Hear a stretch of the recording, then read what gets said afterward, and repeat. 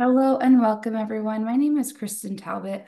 I'm the program manager for MAVEN Project. Thank you all for joining us today, and our friends at Brevard Health Alliance for hosting today's session, Cancer Screening, a Primary Care Approach with Dr. Carrie Horwitch. Dr. Horwitch is an outpatient primary care physician. She's been in practice for over 30 years. For 20 years, she worked with the Virginia Mason Medical Center Internal Medicine Residency Program as an associate program director and key clinical faculty. She's a clinical associate professor of medicine at University of Washington, Seattle. Dr. Horwitch was the governor for the Washington chapter of American College of Physicians from 2010 to 2014 and served on the American College of Physicians Board of Regents from 2014 to 2018. She's currently a member of the Board of Trustees for Washington State Medical Association, and we're just so very lucky to have her as a MAVEN Project volunteer. With that, I will bring up Thank you so much, Kristen, and welcome everybody to this presentation. Once we get the slides in the slideshow mode, I'll get started. So as this slide says, this is going to be hopefully a useful primary care approach to cancer screening, which is a very, very big topic. And so each one of the cancer screening that we have, I'll try to go into some of the data, what some of the guidelines show, using cases to do that. I would also encourage you to please put questions into either the Q&A or the chat. I probably will take questions after sort of each section and then also at the end, so I'll try to leave some time for that. Why don't we skip ahead a couple slides? You've already heard about the CME and the accreditation. So what we're going to do today is we're going to review some of the current guidelines for cancer screening. And I want to remind people that cancer screening guidelines typically are to assess asymptomatic average risk persons. So there are different criteria for people who are symptomatic, which moves from screening more to diagnostic workup. And then there are people that are higher risk, which also has a little bit different screening guidelines. So I want to be very clear that today's talk is really going to kind of talk about the people who come into your practice every day. They should be asymptomatic and they are average risk. The 5 screening cancers that I'm going to talk about are cervical, colon, lung, breast, and prostate. I also want to discuss a little bit about, well, when should we stop screening? Some high value practices, and then also a little bit about the sort of benefits, the harms, and some of the limitations of the screenings that we have. So next slide, please. And so just to give a general overview, so we know that cancer is very common, and it is probably some of the top diagnoses for chronic diseases, for not only cases, but also mortality. And so if you sort of look at this list between just male and female, for men, you can see that prostate cancer is the highest cancer. It is not the #1 cause of death. That would be lung cancer, but then colon cancer and then other cancers after that. For women, of course, breast cancer is the most common, but again, not the most common one that causes death. That is lung cancer, as well as colon cancer. So you can kind of see that the top 3 cancers, one is very specific to the gender at birth, and then the other 2 are actually more generic. And again, there are many things that people could do health-wise to try to prevent cancers and things like that. Next slide. And then again, as you can see, for death, as I mentioned, lung cancer, #1 for both men and women. And women actually rose that to the top, mostly because of increased smoking among women. Next slide, please. And what about survival rates? So if, and I put this up for 2 reasons. One, to show that survival rates have actually improved for many cancers. Partly that is due to screening, partly that is due to better treatments, early recognition, getting people on appropriate therapy. But I also put this slide up here to show that not all people are equal in terms of their survival rates. And I think that has more to do with social determinants of health, screening, getting access to care, getting on appropriate treatment. And so I think we need to be mindful that we really should be making sure that screening applies to everybody. And some people may need to have more screening based on history, family history, and things like that, because we can improve the survival rates for everybody. Next slide.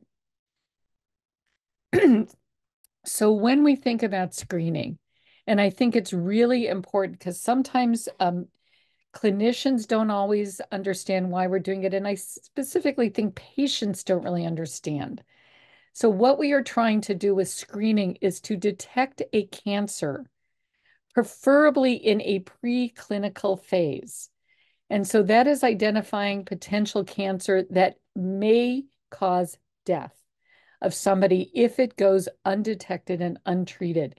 And that's partly how screening criteria are developed, is to find there are cancers that if we detect them early, like cervical cancer or colon cancer with precancer, and we treat that, we can prevent that from becoming a cancer.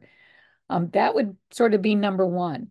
The other thing we are trying to do is potentially find cancer in its very, very early stage where the idea of curing that cancer is far more likely than if we're finding something later stage, like stage 3 or stage 4.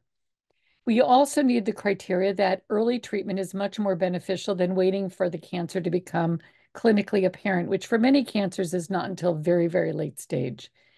And we also want to see that there is a mortality benefit, that by identifying it, treating it early, we actually improve survival, and that survival time frame is 10 years. And that the benefit outweighs the harm. We clearly do not want to be causing more harm to a lot of people who don't have cancer, just to find one cancer in somebody who does. So the benefit has to outweigh the harm. And then always in medicine, they talk about cost effectiveness, and there are many, many equations for how that's figured out. And again, most of the criteria we come up with are cost effective. And just remember that if a patient has any symptoms, it becomes a diagnostic workup, not screening. That is important not only for the patient to get the appropriate test, it is also important for billing. Because it is not a screening at that point. If a woman comes in and they say, my breast hurts or I feel a lump, you are moving to a diagnostic workup at that stage. It is not screening. Next slide, please. So let's start with our cases. Let's start with case 1. We're going to start with cervical cancer, which I think is probably the easiest of the cancer screening. So we have a 19-year-old sexually active female coming in for her annual exam. And so what follow-up should she need? So if people just want to write in the chat, does she need a PAP with or without the HPV, chlamydia screening, and HIV? Does she need a PAP with the HPV, chlamydia, HIV? Does she need a PAP without HPV or chlamydia, or does she just need chlamydia screening, HIV, and the HPV vaccine? So if you want to type into chat what people think. All right. So I'm not going to belabor this because you are all correct. So clearly she's 19. She does not yet need PAP screening, but she definitely needs STI screening, and that would be chlamydia, HIV, and any other STI that might be reasonable. That could be gonorrhea and syphilis. And yes, if she has not been vaccinated for HPV, this would be an ideal time for that. Next slide, please. Okay, second cervical case. 33-year-old comes in for routine annual exam. Her last PAP was 3 years ago, and she told you it was normal. So when should her next PAP be? And again, type into chat. Should she get it today? She's in your office. 3 years, 5 years, or I don't really know.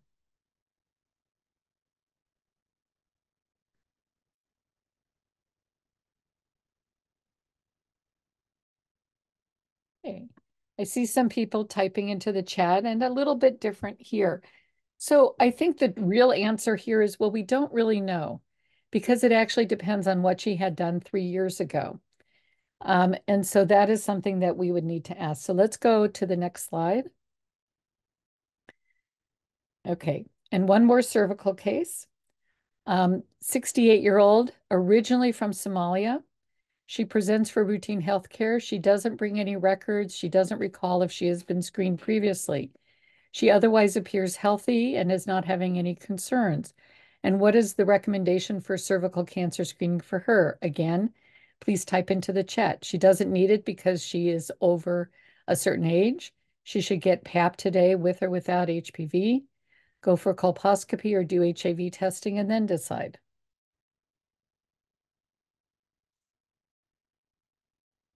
Okay. So a couple people are typing into chat. Most of you are saying the correct thing, which is she absolutely needs to get a PAP test, probably with HPV testing if you have that available. And let's go to the next slide and let's talk about why these things are. So here's the current screening guidelines. And again, remember, this is for average risk individuals. So this is not patients living with HIV. They are higher risk. So average risk individuals. There are different screening guidelines, as always with almost all of these. American Cancer Society does not say to screen women or people who still have cervix and uterus. Says not to screen between 21 to 25. The U.S. Preventive Task Force, however, does recommend screening with PAP every 3 years. From age 25 to 65, there are a couple different options, and all of these are validated, and it may depend on where you are, what resources you have available to you.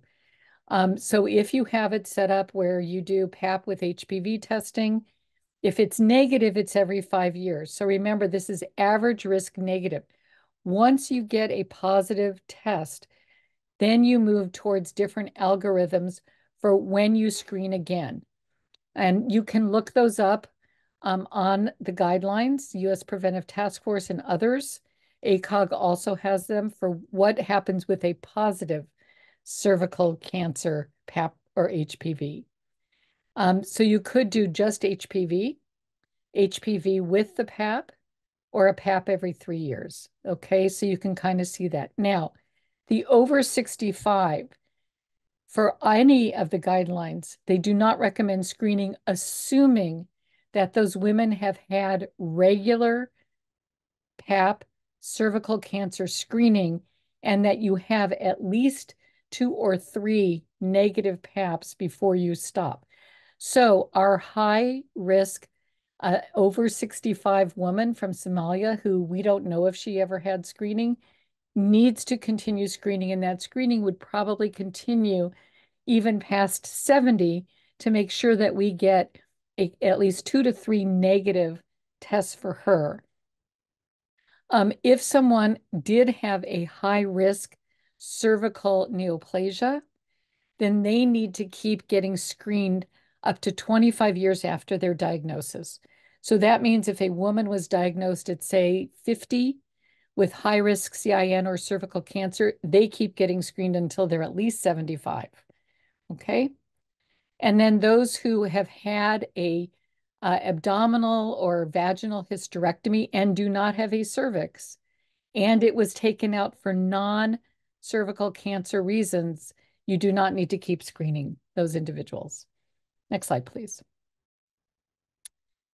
Okay, so just a little bit about the death rate. Again, as you can see, and I put this up just to show that there is also disparity in each cancer specifically. And again, Black and non-Hispanic Native American have much higher rates of death. And a lot of that is because they may not have been screened. They don't get appropriate screening. Maybe they don't have appropriate follow-up. So again, making sure that everybody gets screened appropriately and appropriate follow-up. Next slide. So what about stopping cervical cancer screening? So there's a lot of data to say, well, why don't we keep screening anyways?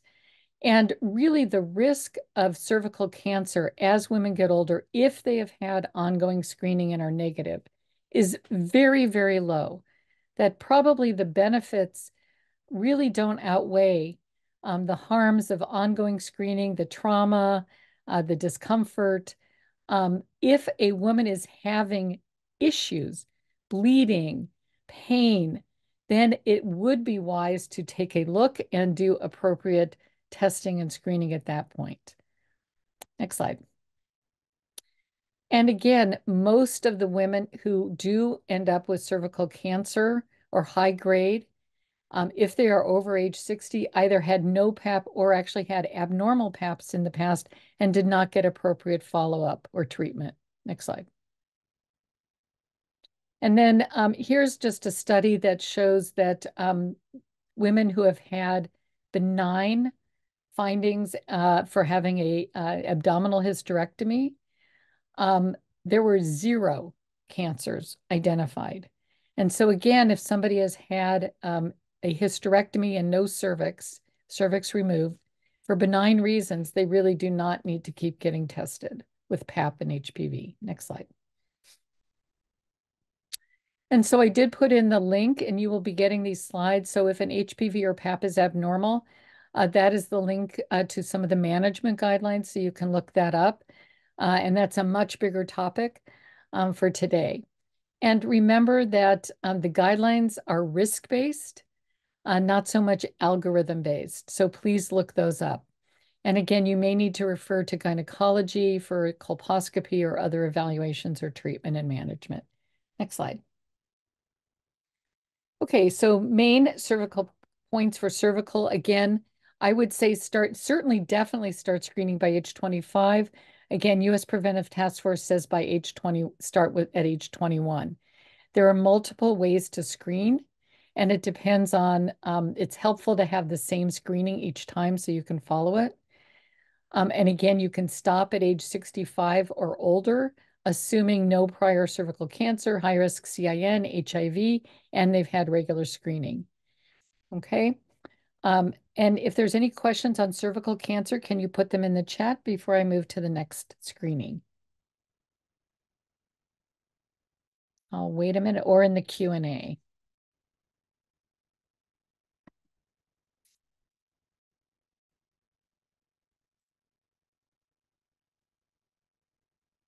And Kristen, I don't think there's anything in the Q&A, correct? No. Okay. Okay, I'm not seeing anything pop up. Let's move to the next slide then. If you have questions, you can keep putting them in the chat. If I'm not a fast typer, so that's fine.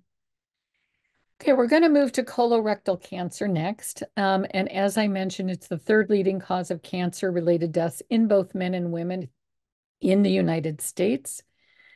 We have seen some declining per year, and I think that is actually due twofold, both to better screening, different screening tests, as well as earlier detection and better treatments. Again, there's a 5% lifetime risk of colorectal cancer in the United States, and the majority of these individuals are over 50, which is how we got our initial guidelines. But we are finding some earlier cancers now, so the guidelines have changed. There is a risk assessment calculator, which you can use if you want to, and I gave you the link for that. Again, that may be helpful if you're not sure, is this person maybe at higher risk? Should I screen earlier? Next slide, please.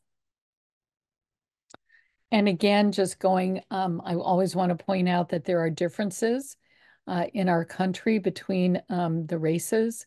And again, non-Hispanic Blacks have higher rates of colon cancer, as do our Native American populations. Next slide. So let's start with our first case. So a 46-year-old male comes in for his annual exam. And which of the following do you think is appropriate for him for colorectal cancer screening? We can do so FOBT is fecal occult blood test. The FIT is fecal immunochemical test. So those are both stool tests.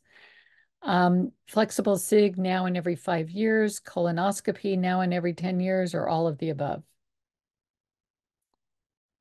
Okay, so I'm seeing a lot of people type in that all of the above. Yes, I would say that any of these are potential. Let's go to the next slide. Okay, our next case, 75-year-old male. He's got history of congestive heart failure, coronary artery disease. He comes in for his Medicare wellness visit, and he asks about colon cancer screening. He did have a previous colonoscopy that was normal, and what is the current recommendation? So should we repeat colonoscopy because his last one was 10 years ago? He does not need it anymore. Depends on risk benefit before deciding, or it depends on his overall health and prognosis. So if you just want to type your thoughts into the chat real quickly.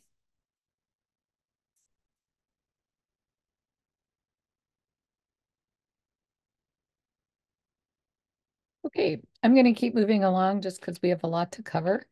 I would say probably D might be the right answer here, although you could make a case for either B, C, or D, depending. And there is data to show that, again, I mentioned that 10-year mortality benefit for cancer screening. So we have to look at that as we reach our older individuals or those with a lot of comorbid infection or diseases that could be life-limiting for those patients. Next slide. All right, so the new guidelines now say to start screening at age 45. And again, this is average risk. You start earlier if somebody has a first-degree relative who has had colon cancer, and you do it at least 10 years before the diagnosis of that cancer. So if somebody in someone's family was diagnosed with colon cancer at 40, then, and it's a first-degree relative, that individual needs to start their screening at age 30. And I would say preferably with colonoscopy, because that may be a much higher risk individual, and you really want to try to get the test that's going to give you the most information and be able to do any procedure if they find something at that time. So lots of screening tools available, and I'm also going to present a slide on a new thing that I just saw that got approved. So colonoscopy, and again, that certainly would be the preferred method for the higher risk individuals.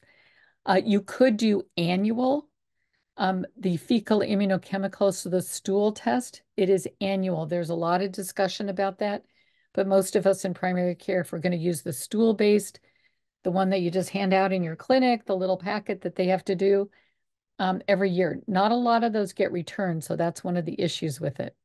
There's the stool DNA, which the trade name for that is Cologuard, and that is typically every 3 years. More insurance is starting to cover that, so hopefully the cost of that will come down. FlexSig could be every 5 years, so remember FlexSig's still a procedure. You still need to do the prep, but it doesn't go all the way. And I'll talk about a new thing later. And if you do colonoscopy, then the screening is every 10 years, assuming it is normal. And depending on if they find polyps, what they find, the screening timeline may be shortened, and it depends on what they find, how big, how many, will determine when the next screening may be due. And that probably would be then with colonoscopy again. Next slide, please. There was a question in the chat, if all we have is Cologuard, is that okay? Absolutely okay. There's data to show that there's no randomized control trials for the stool DNA, but yes, it is approved and it is acceptable. And a lot of practices are starting to use that. It's a little easier, so there's kind of two parts to that test if people do it correctly. So it may be a little bit more sensitive for identifying abnormalities. Remember, for any test that is not a colonoscopy or FlexSig, if you get a positive test, you must go on to one of the other tests, typically colonoscopy. You get a positive FOBT or FIT or Cologuard test, you have to go on to colonoscopy. Okay, you need to look to see, is it a polyp? Is it a precancer? Is it cancer? So you cannot stop at just doing that and saying, oh, it's positive, I'll just repeat it in a year. They need to go on to other testing. So some of the screening measures, so again, FOBT and FIT, again, most people, if they do use the stool test in their clinic, they're using the FIT, which probably has a little bit better sensitivity because it detected 2 or more cancers. And again, most people have those packets. If they have them, the MA can kind of put the labels on and give them to patients. Or if you do the stool DNA, which again, right now the trade name is Cologuard, and they may come out with other ones. You can also give that. That typically gets mailed to a patient. I don't know if you have them in your clinic. If you do, then you must have some way to get that back, because typically that gets mailed in and then the patients get the result, as does the clinician. Again, FlexSig has some large prospective studies showing a reduction. And remember, a number needed to screen to prevent one colon cancer death, 850, which is well within, what we look at for appropriate screening guidelines. Next slide. The fecal DNA, again, trade name Cologuard, good sensitivity, specificity for both detecting colorectal cancer, that's what CRC means, or even adenoma precancers. So if you can see that pretty high sensitivity and specificity, it is expensive. I believe the cost is probably coming down because more people are using it. And insurance is starting to cover it more than it did in the beginning. It is included on the ACS guidelines and likely is going to be included when they revise the guidelines again. Again, remember, if it's positive, still need colonoscopy. Next slide. Okay, so colonoscopy, even though that is sort of what I would call the gold standard for colon cancer screening, we don't have randomized controlled trials that evaluate reducing morbidity and mortality. But we do have a lot of case control studies, population-based studies, that show a 61% reduction in distal colon cancer and a 22% in proximal. So remember, that's the difference between colonoscopy and FlexSig. Colonoscopy gets the whole colon, and FlexSig only goes part of the way. And so again, there are advantages, which you've mentioned, with a good prep and a good GI or diagnostician doing this study. They can detect and remove polyps and usually visualize the whole colon. Some of the disadvantages for anyone who's ever had it done, the prep, not very fun. There can be bleeding, perforation. You have to take time off the day of the procedure because you are sedated, and it is very operator dependent on it. Next slide. And here's the newest thing. I just saw this in one of my journals, a cell-free DNA blood test. So remember, part of the reason why colon cancer screening has not found everybody who is at risk is because people don't really complete the tests. You give them the stool test, they don't do it. You try to send them the Cologuard, they don't do it. You set them up for a colonoscopy or FlexSig, they don't go. So a blood test would be a lot easier, and this was recently approved. This was based on a study, and this is from New England Journal. It was recently published a few months ago. And what they found is they looked at over 7,000 individuals. And those who had colon cancer, the study was able to be positive in 83% of them. Okay, and cfDNA just means cell-free DNA. But close to 17% had a negative test, even with colon cancer.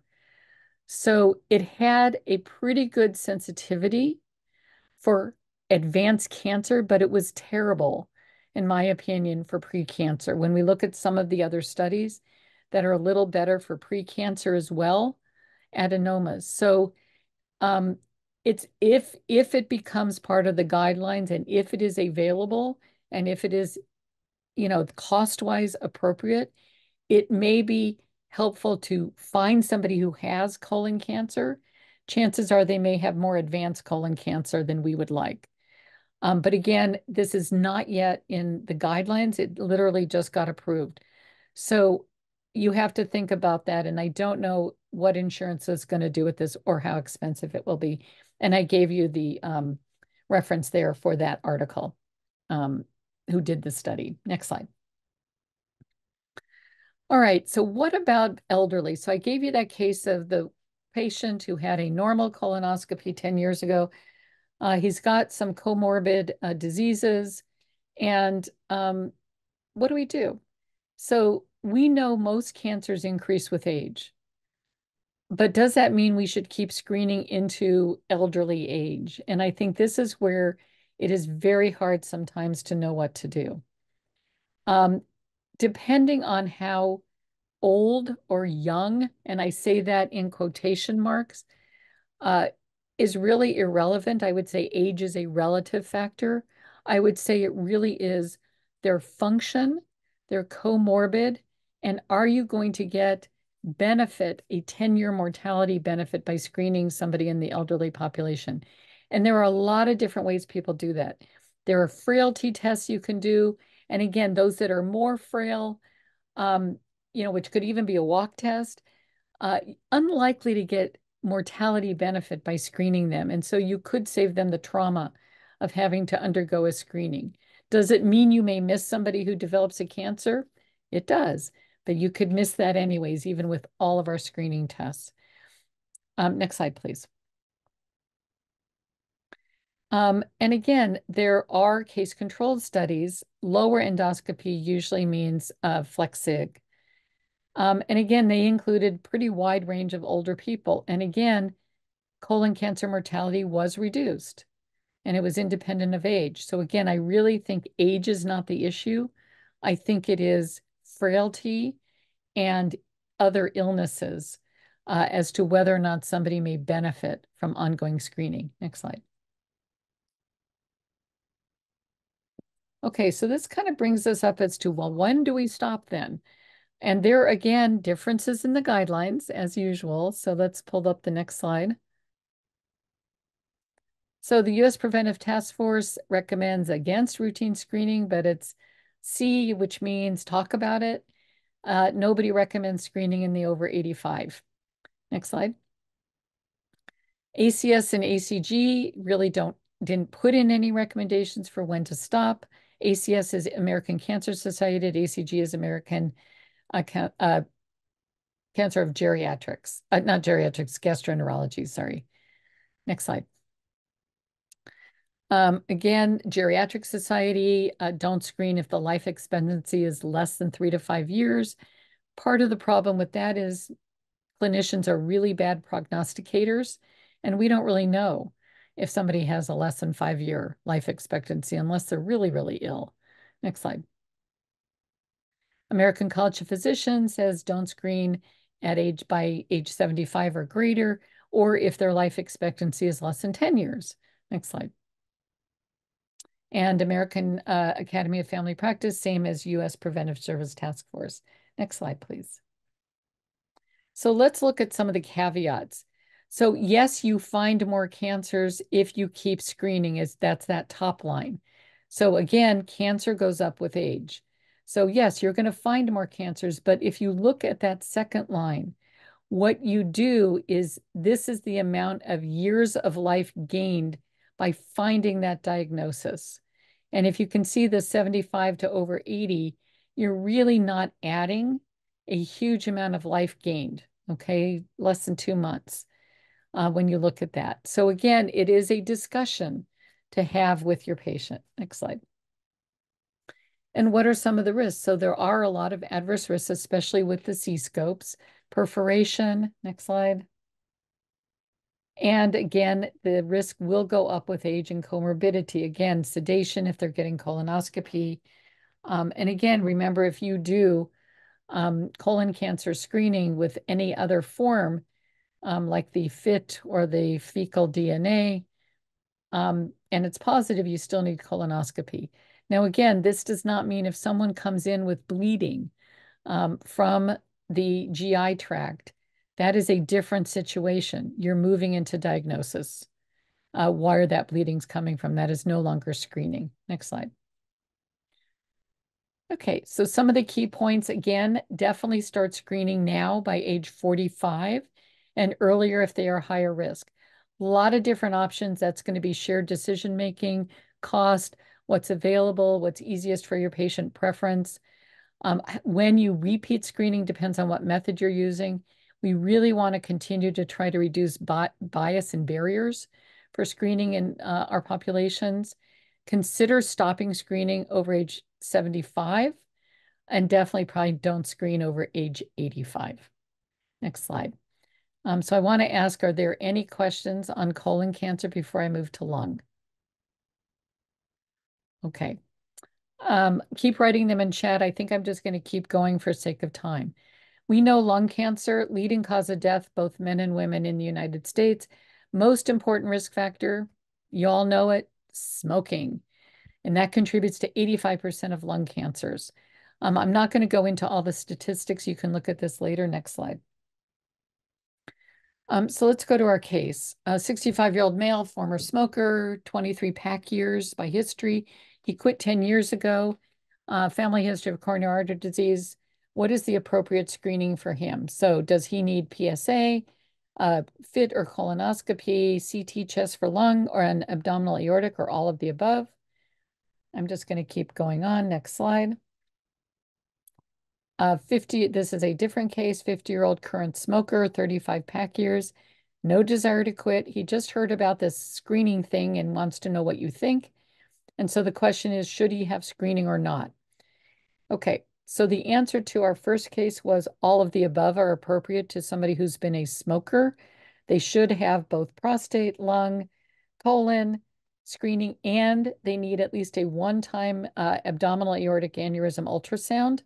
If they're 65 or above, that's not part of cancer screening, but I'm throwing that in anyways.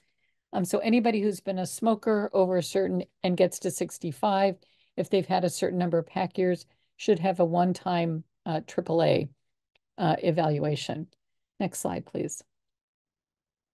All right, so we've got, again, some different guidelines, but most of them U.S. Preventive Service Task Force recommends annual screening with low-dose CT.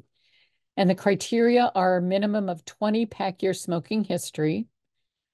If they are either a current smoker or have quit in less than 15 years, they are between the ages of 50 and 80, and they have a life expectancy of greater than 10 years. It also is important to know, are they willing to undergo any treatment for surgery, either surgery or any other treatment? And again, so it's a discussion to have with your patients. Most EHRs have a little template, a dot phrase that you can stick in for lung cancer screening that gives you all these criteria so that it gets paid for, and then you order your low-dose CT scan. Next slide. Again, some of the data have shown, and this is some of the data as to how these guidelines got approved, showed that they did detect more lung cancers, and you want to try to find it early so we can actually impact mortality. And if you do the low-dose CT, so not a chest X-ray, I want to repeat, chest X-ray is not a screening test for lung cancer. You have to get the low-dose CT. You're looking for early adenomas, lesions, small cancers. Chest X-ray is not good enough. Obviously, there are harms if you find something and then you go to surgery to biopsy and it turns out being benign. That does carry risk for the procedure. Next slide, please. The National Lung Screening Test, again, another larger study, and showed, again, benefits. So the guidelines actually started at 30 pack years smoking, but recent data showed to drop that smoking pack years to 20. And the number needed to screen to prevent one lung cancer death, 320. So this is actually even better than colon cancer for screening. It's probably an underutilized screening tool. That's partly because of cost, access, and a lot of other reasons. So it is something to really discuss with your patients because, again, if we can find lung cancer early, we can actually impact mortality. Next slide. And here's why you don't do chest X-ray screening. As you can see, chest radiograph really does not prevent death. You could argue that low-dose CT scan is better, and you can see the difference. It's obviously not perfect. Next slide. Okay, and again, just a different study. I'm going to move on just because these are basically sort of the criteria that convince us why we should do the screening. Next slide, please. But you'll have these slides later. So what do we do? Well, first and foremost, obviously, is try to get people to stop smoking. Do motivational interviewing. That is the most important intervention, especially if we can get people to quit before they reach those 20 pack year histories. Again, you need to determine how many pack years they smoked and then discuss that, and it should be annually up to age 80 if they're willing to get screened and get treatment. Some of the things we don't know about yet, we don't know yet risk of vaping. We don't know if that carries the same risk as other smoking. We also don't know if smoking cannabis or anything else also carries a risk for lung cancer. So that's still an unknown for us. Okay, next slide. Excuse me. 1 second. Okay. Breast cancer screening, second leading cause of cancer death in women. Mammogram is still the primary screening tool. I get asked that sometimes, should we do MRIs or ultrasounds? The answer is MRI and ultrasound are not initial screening tests. They may be adjunct tests or tests done with those at higher risk. And so there actually have been several randomized trials showing improvement. And we have seen, excuse me, mortality decrease. And I think, again, that's both due to screening, identifying people, as well as better treatments. A lot of risk factors for breast cancer: family history, the BRCA genetic abnormalities, alcohol, actually, and that is probably an under-recognized discussion to have with your patients, is drinking one alcoholic beverage a day increases your risk of breast cancer. Drinking more increases it by a significant percentage, okay, like 10, 15, 25%. Okay. There were studies that showed that hormone replacement or menopausal hormone therapy increased. But again, I think that data is getting downplayed now. Looking at that data a little better, and you can certainly ask for our menopause talk to go into that in more detail. Having a larger BMI, also a risk. It's unclear if breast density increases the risk of breast cancer or whether it's just harder to find. And then obviously anybody who's had chest radiation, let's say they had leukemia or lymphoma when they were young or needed chest radiation, that increases that risk. And again, there's one risk tool, and I gave you another one later on. Next slide. Again, once again, showing the disparity that we have based on race and ethnicity in our country, with higher rates of death in the Black population. Next slide.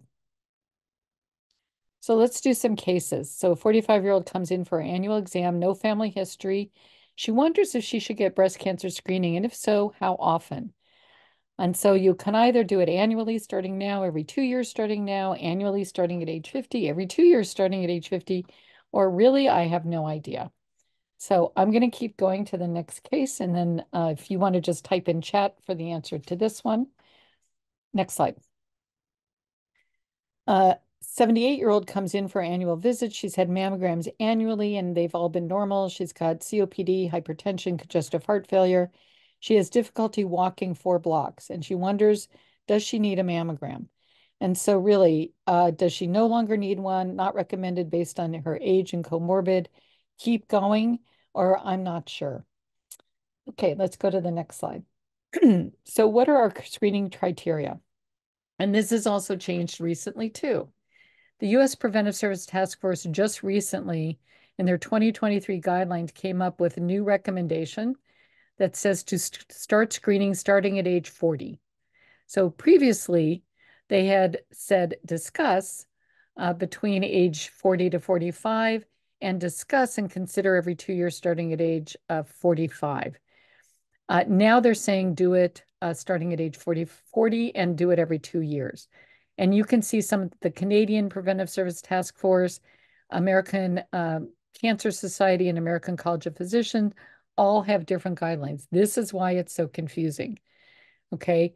Almost everybody agrees that screening from age, definitely from age 50 up to 75, is when you're going to get probably, as we say, the most bang for your buck in terms of cancer screening.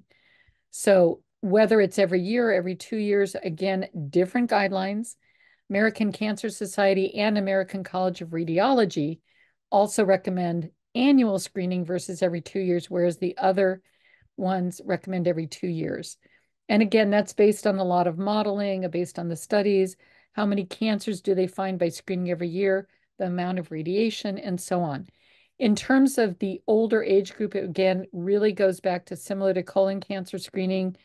You discuss the risk and benefit, how healthy are they?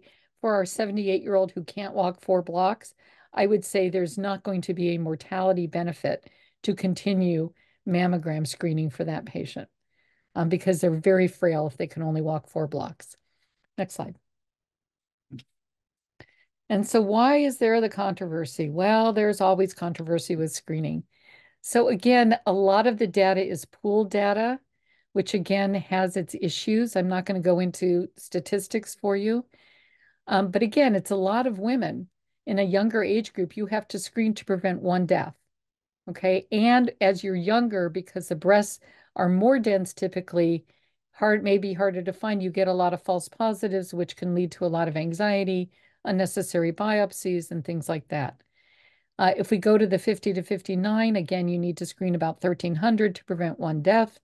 The false positive rate drops, however.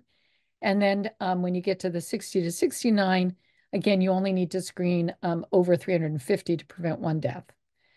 And so if you do 10 years of mammogram screening, at least 50% of women will have one false alarm. That could be a false positive. It could be something that isn't going to contribute to death or something else. Next slide. And so why the every 2 years? Again, controversial depending on when you look at the screening. And part of it, the controversy goes to how do people look at data and how do you interpret data? A lot of these are from use modeling estimates rather than sort of randomized controlled trials. And so again, differences that they find. If you do biennial screening, meaning every 2 years, it still finds a significant amount of benefit and it reduced the false positive results. Mortality reduction, again, about 16.5%. And also in the younger age group, but it also reduced, but there were more false positives. So most of the guidelines and the people who wrote a lot of these guidelines feel that every 2 year screening achieves the most benefit with less harm than annual. But again, I would leave this, and this is not high-risk individuals, different screening for high risk. Again, it's something to discuss. Part of the problem with every 2 years is you got to remember it, right? You got to remember, when did I have that? And a lot of patients don't. And so also radiology tends to send out an annual letter to say, go get your mammogram. So again, nothing wrong with doing it every year. Guidelines say every 2 years for most of the guidelines, not all. And so I think it's something to discuss. Next slide. This is just the Canadian study. Again, I don't want to belabor this as we go because I want to get to our last cancer screening. So let's just go on, but you can read about this. Really says some similar things to what I've already stated. Next slide. And again, New England Journal, older study. This is from the SEER data, which is the epidemiology data that is national. And again, if you screen, obviously you're going to find more cancers. And if you screen early, you're still going to find more cancers.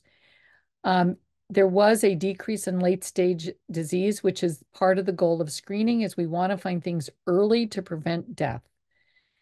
8 of the 122 early cancers were predicted to progress to advanced cancer or advanced disease. So that's actually a small percentage of what's found early that actually is going to go on to potentially a cancer that may cause mortality.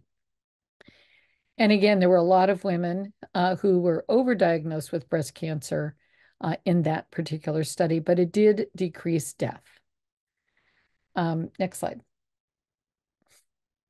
So again, I've already mentioned these, the risks of mammogram overdiagnosis, which is finding cancers that will not either progress or that may cause death, false positives, and then of course, risk of radiation over time. Next slide.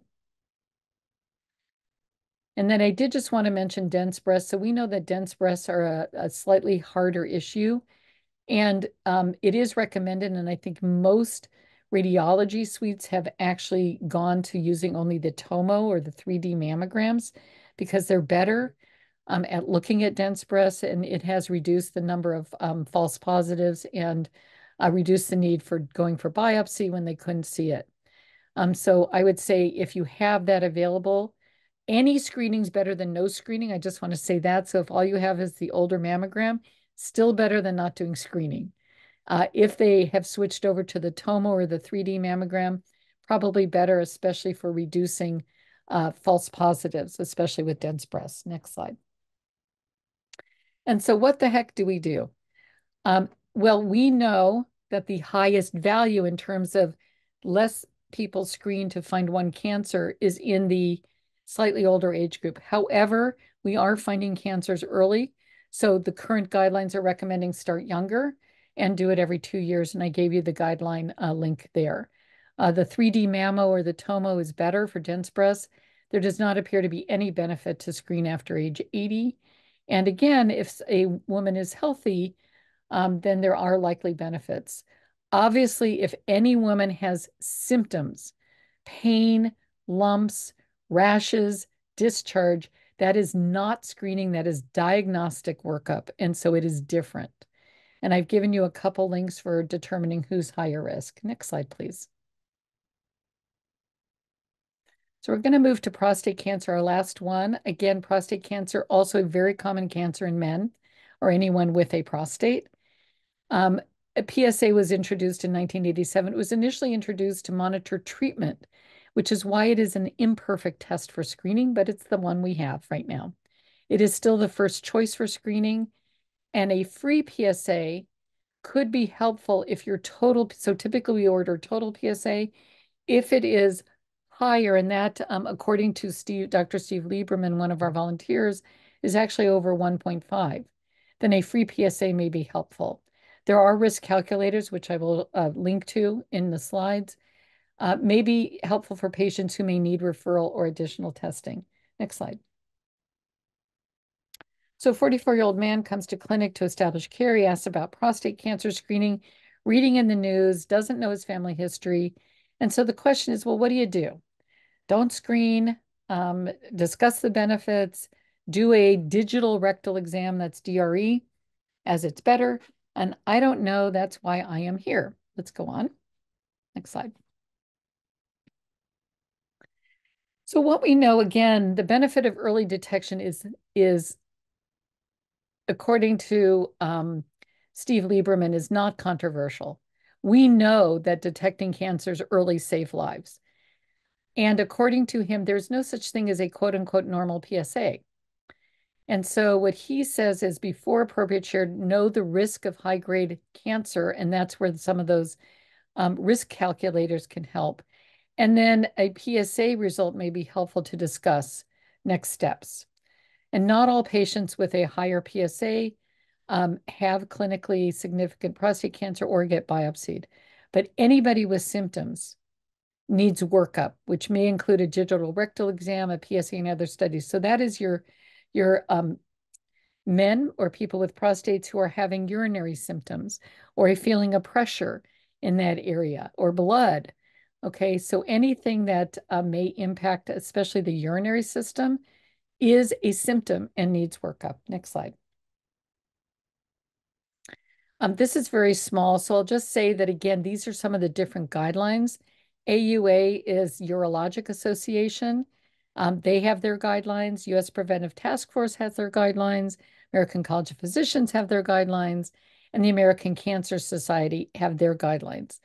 And all of those are confusing and different.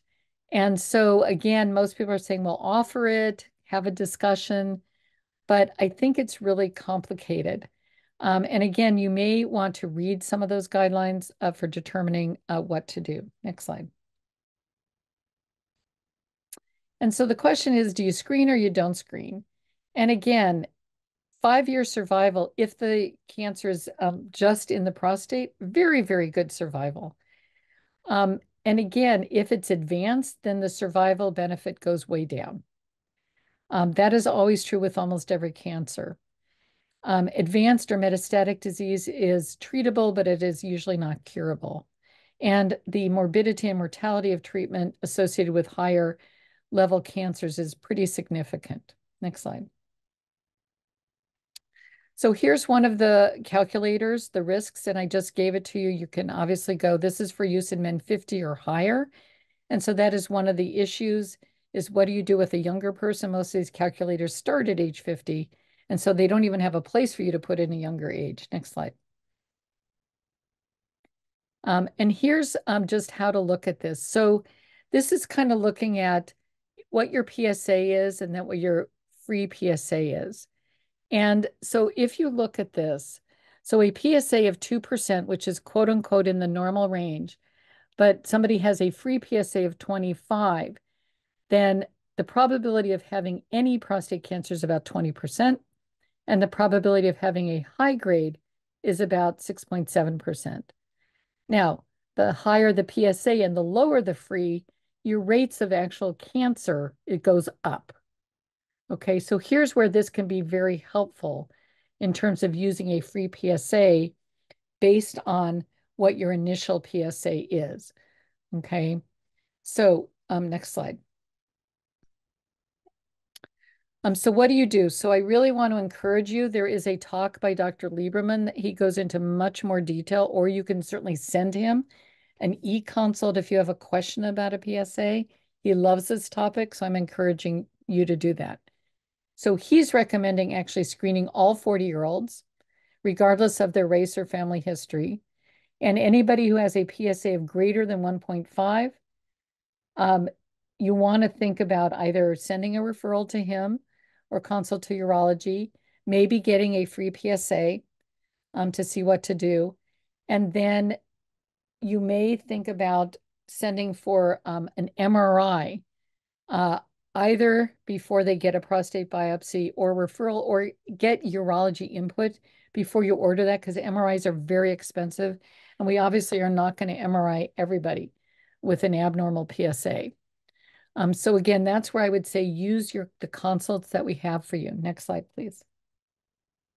And then he did a podcast, so you can look at that on Kevin MD. Next slide. And just other cancers. So I talked about the big five. We have a lot of other cancers, but there are no screening criteria right now for any of these. Obviously, skin cancer, also a big cancer.